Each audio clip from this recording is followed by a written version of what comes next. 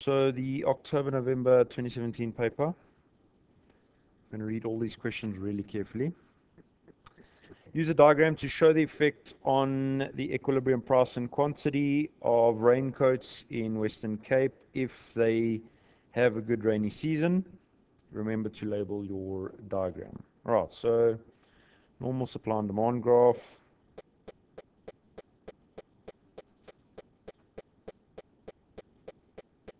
Now obviously if there is rain and people need raincoats, what's going to happen? The demand for raincoats will increase, pushing up the price and quantity traded. Alright, so in this question they didn't leave any space for you to write anything, but I would probably just mention obviously price increases and quantity traded increases due to the demand increase. Alright, exogenous factors, so we shift the demand curve to the right. Okay. Question 2.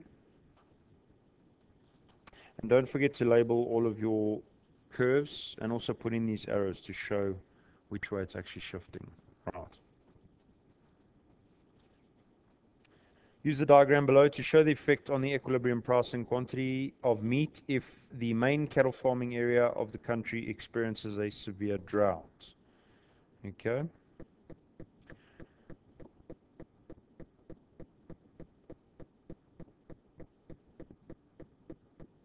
So I would assume that if there is a drought, cattle farming would decrease. So we shift the supply curve to the left, decreasing the quantity traded and increasing the price.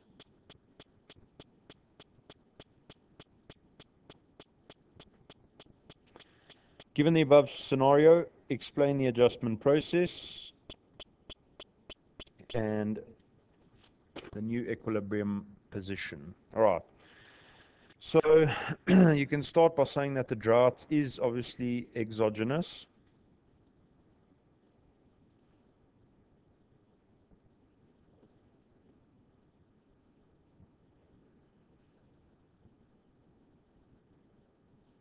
It's an exogenous factor, therefore the impact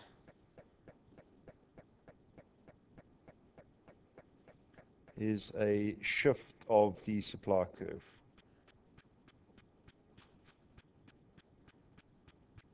Right, it's obviously a negative impact, so the supply curve shifts to the left.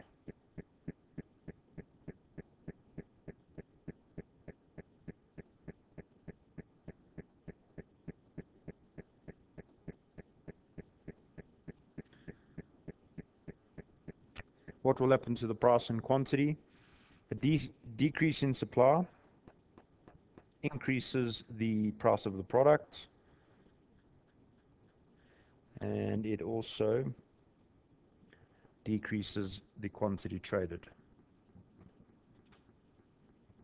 Now you've got to explain what happens to the demand as well. Okay, so obviously the demand curve didn't shift, but what happens when we move to our new point of equilibrium? We move upwards and along the demand curve. So what do we know? A movement upwards and along the demand curve is a change in quantity demanded, right? But that occurs only after the price has increased because of the supply decrease. Does that make sense? So because supply decreases, there will be a decrease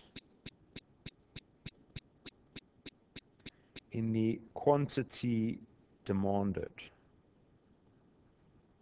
Now, why do we say quantity demanded? Because we move along the demand curve. All right. Decrease in the quantity demanded as price increases. And then you can say shown by movement along the demand curve.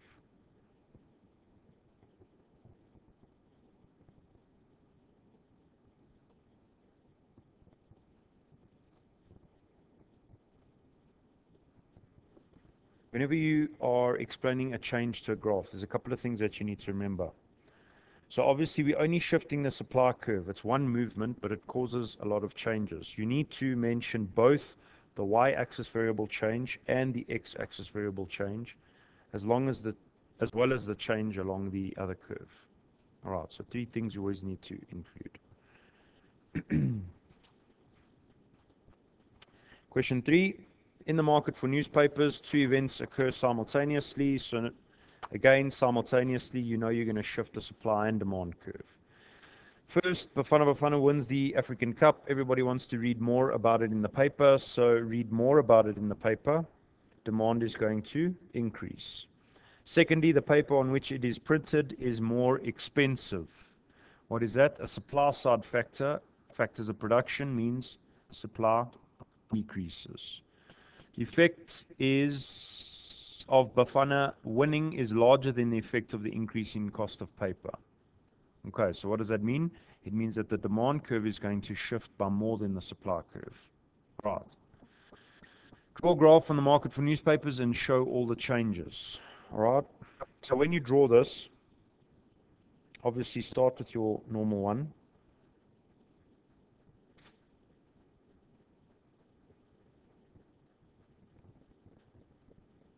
All right. Always start with a smaller change. Okay, so in this case it's supply. So just move your supply curve slightly, make it quite small. Draw in the impact, the arrows, and then go way overboard with the other one so that the examiner can clearly see which way you know the curve is moving. All right. It also makes it easier because if you put them too close together, then your variables are too close together here and it just gets messy. All right.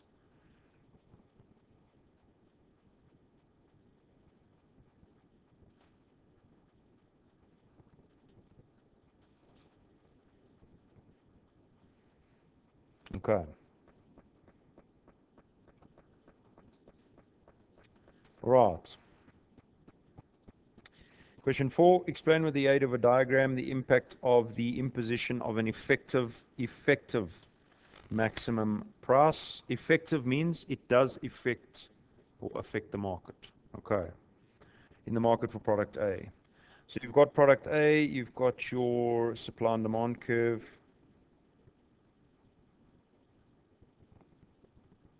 Now in the two exams that we've done here, May and October, the examiners have been quite lazy. You can see that. They've just repeated the supply and demand curve.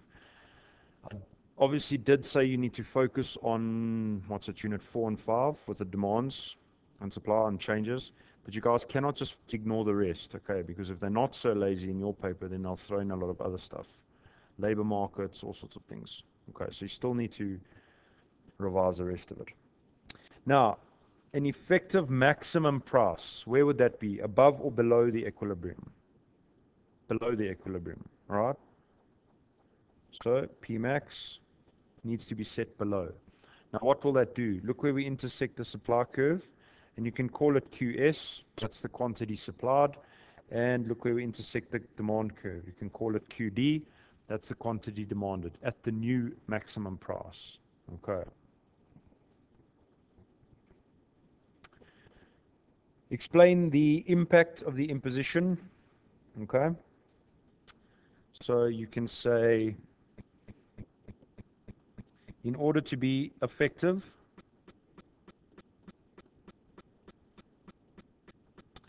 Pmax must be set below the equilibrium.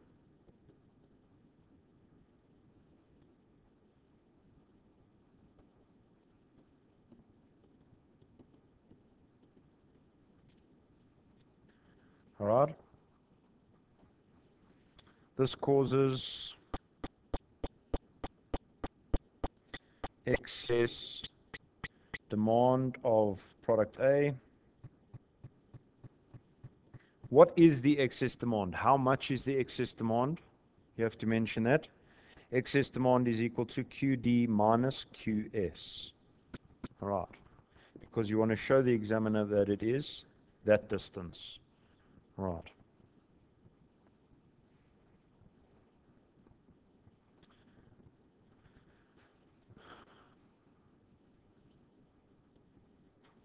This moves the economy to a point of disequilibrium.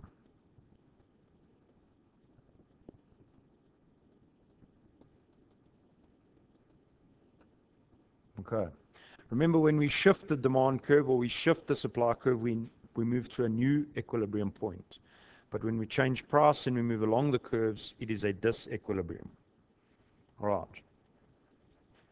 If they asked you something like, what would happen in this graph after a certain period of time, which they might do, you've got to say that it would return to the equilibrium point. There would be upward pressure on prices, okay, and the economy would return to the equilibrium point. Okay.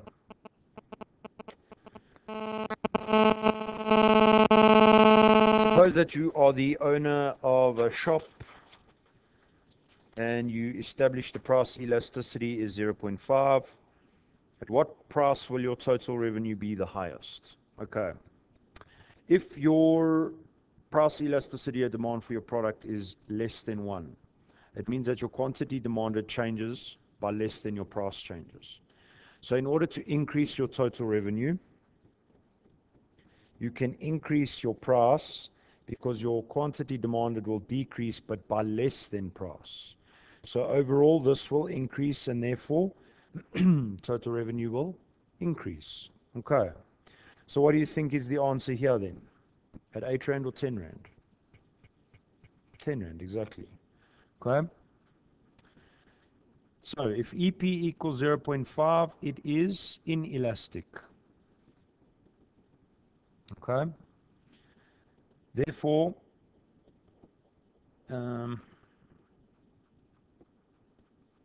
to increase revenue, you should increase the price of your products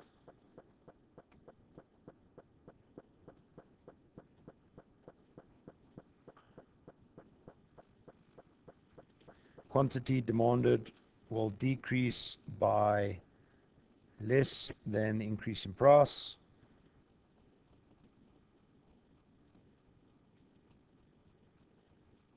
And it will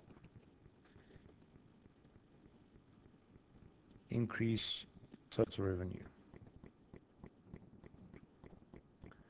Therefore, total revenue is higher at 10 Rand.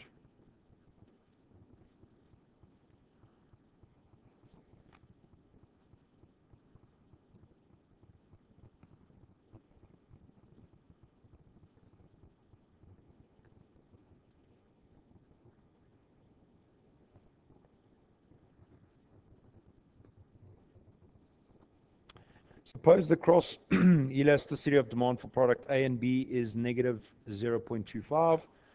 What type of goods are they based on this cross price elasticity? Okay, so it's a negative. Basically what they're saying is if the price of A increases, obviously the quantity demanded of A is going to decrease.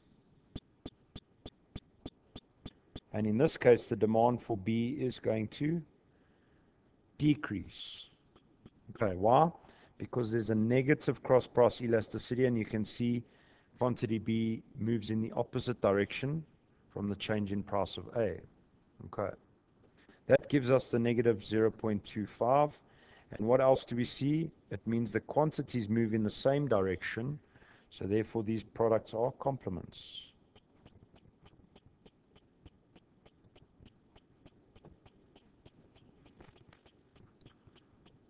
Okay, you can't just do that in your exam. You're going to have to explain it in more words than I've done so there, but you understand what you need to do.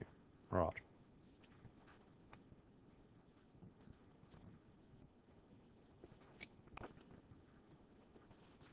Any questions on the long questions?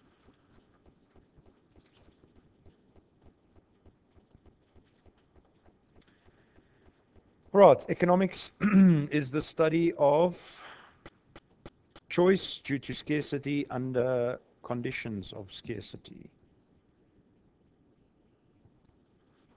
Yeah. Number 2, On the following PPC curve, Utopia is currently at PPC curve 1, so that's the outer one.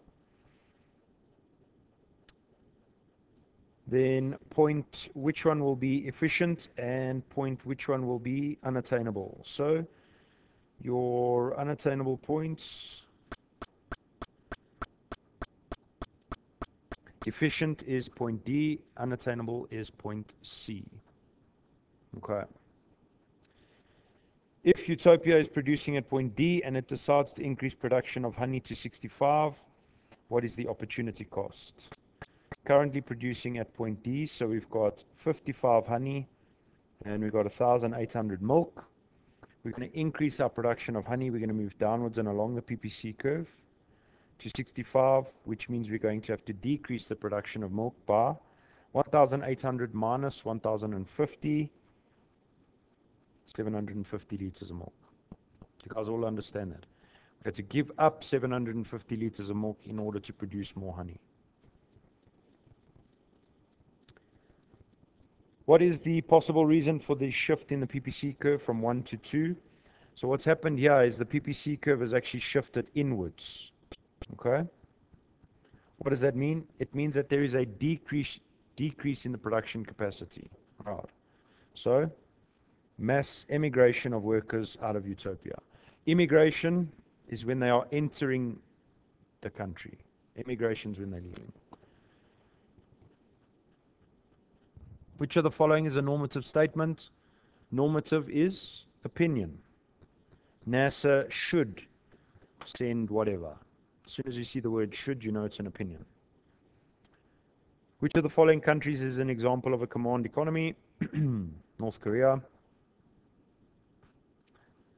In what type of economy will you see consumers buying what they like with the money they have acquired from a wage or a salary?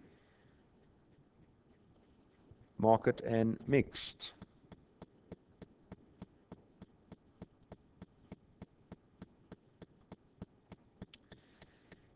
Three major flows in the economy. Which one creates an income for consumers? So think about your circular flow. Production, income, spending. Which one creates an income? When they sell their factors of production to produce goods and services, they earn an income.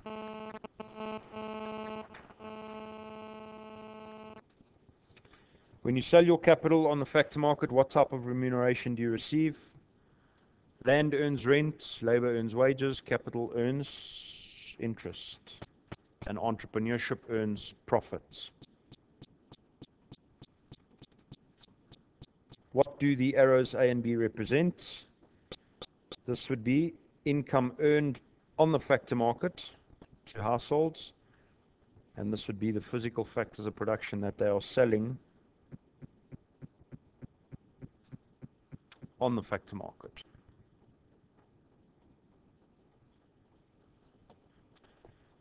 Which one of the following statements is correct regarding the goods market and the factor market? Factors of production flow via the factor market to firms. If 5 companies are supplying bolts and 1 company closes down, what will happen to the market for bolts? There will be a decrease in supply. Supplies decrease, the supply of bolts and screws will decrease.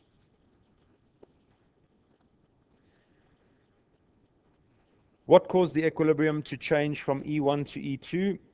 Here's E1, here's E2. Obviously, there was an increase in supply, not quantity supplied, increase in supply because we've shifted the curve. It would be a change in supply followed by a change in quantity demanded. We move along the demand curve. So it's a change in quantity demanded. What area on the graph represents consumer surplus? Area below the demand curve and above the price line. So it is P1E PM.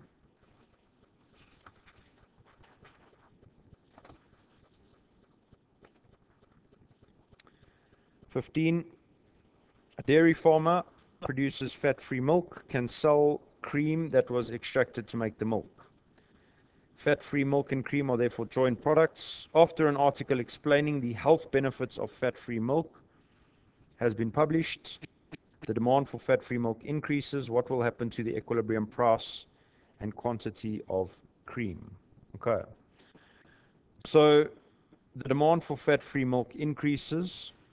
All right, quantity traded increases. It means that the quantity supplied increases. Okay. And a byproduct of the milk is the cream. So the supply of cream increases. So we're going to shift the supply curve for cream because the price of cream didn't change initially. So when you shift the supply curve to the right, what happens? Quantity traded increases, but the price decreases.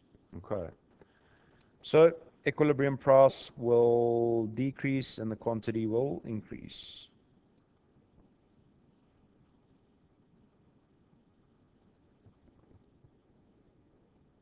All right. Susie sells cakes at a student center. She knows that if she raises the price of cakes, she will sell fewer cakes. If she drops the price, she'll sell more.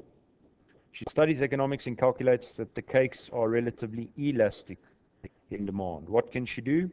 So if it is elastic, it means quantity demanded changes by more than price. She needs to decrease the price, and the quantity demanded will increase by more than the price decrease, and total revenue will increase overall. Which one of the following is a synonym for the word utility? Satisfaction.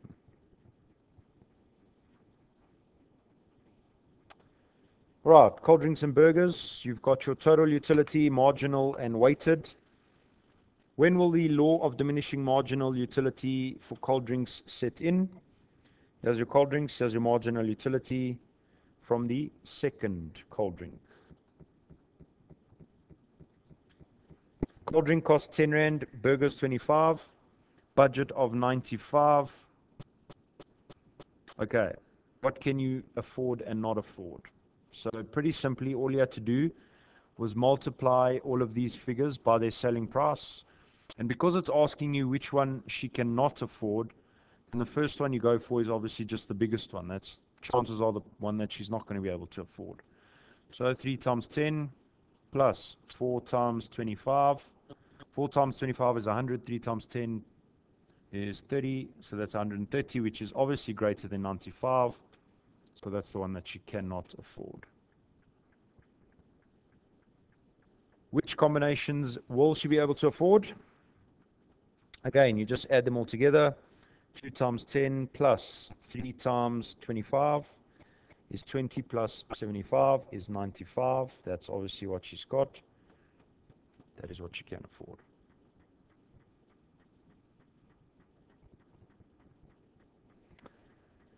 Ben makes ice, sells it to restaurants. One person working for him. There is a heat wave and the demand for ice increases. He does not have the means to buy another freezer and only employs 2 more people. What will be considered the long run for Ben? It is when the labor and capital are variable. In this case, the only thing that is varied is labor. He's kept capital the same. He's kept his delivery vehicle the same. So as soon as he purchases a delivery vehicle,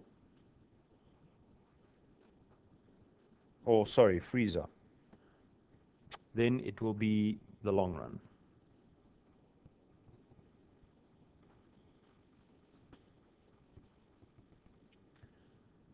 All right. Quit your job, you earned 8,000, started a new business, expenses of 15,000, and you made a total revenue of 13,000. Your total revenue is 13,000. Your expenses were 15,000. Have you made a profit or loss? A loss.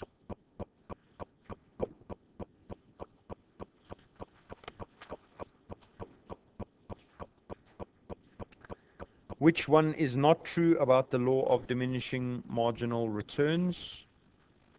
Remember, law of diminishing marginal returns, your capital is fixed. You vary your labor. As you add more labor, your output increases, but with less and less each time. Okay. Which one is not true? Number 4, When you employ more people, you do not always increase the total product. Remember, marginal product can be zero and it can also be negative. So you can actually start to decrease from your total product if you keep adding more laborers to a fixed amount of capital. Right, a baker bakes 1,000 loaves of bread per day for an average cost of 2 rand a loaf. What is average cost? Total cost divided by quantity. Okay? If his total fixed cost is 1,000 per day, what is his total cost? So total cost is equal to total fixed cost plus total variable cost. So it's 1,000 plus total variable cost. We need to multiply the 1,000 by the 2 rand because that is your average cost. Okay.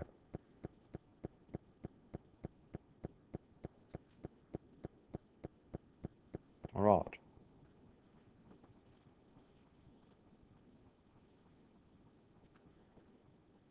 $25.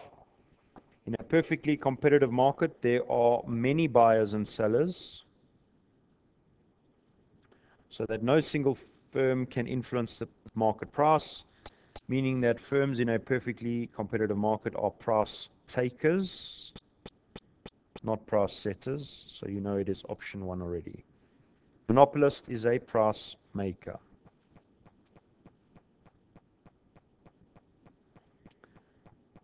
Total fixed cost of 10,000.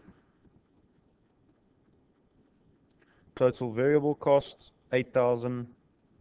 Total revenue 11,000. What should the firm do in the short run? Remember, the shutdown rule is only if your price is less than your variable cost. And we can see here that price is obviously greater than our variable cost. Therefore, we should continue to produce temporarily. Okay. What is the price elasticity of demand of a single firm in a perfectly competitive market?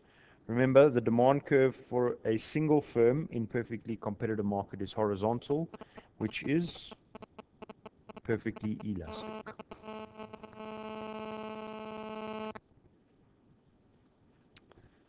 '28.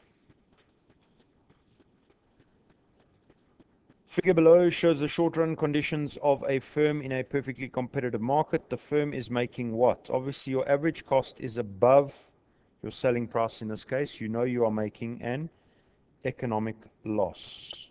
How much? 1,200 multiplied by 13 minus 10, 3,600.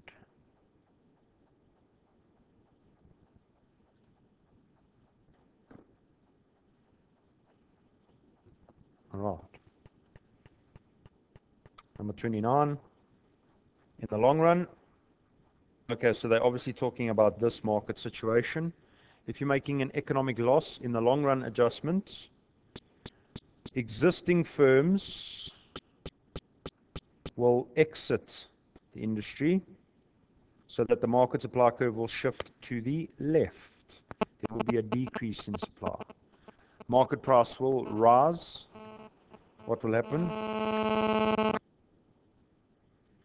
In the long run, as firms exit the industry, your market price will start to rise until such time as you are earning zero economic profit.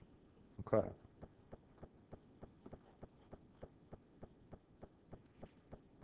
In the market for fish, there are 4 suppliers.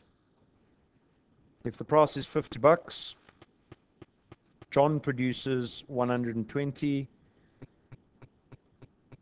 Snook Kings will not produce anything. The boat will produce 356. And sardine runners produce 54. What is the market supply at 50 Rand? It equals 530.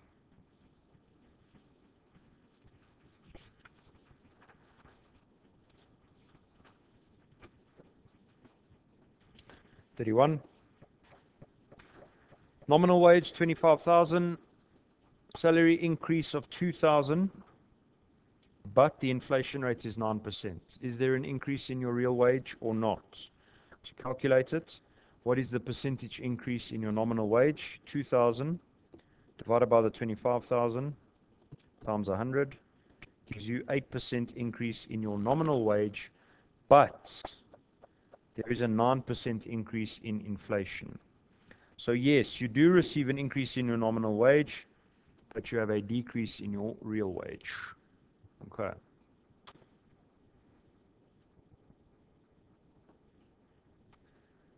Which factors will make the labor market less competitive? You need to know your assumptions of a perfectly competitive labor market.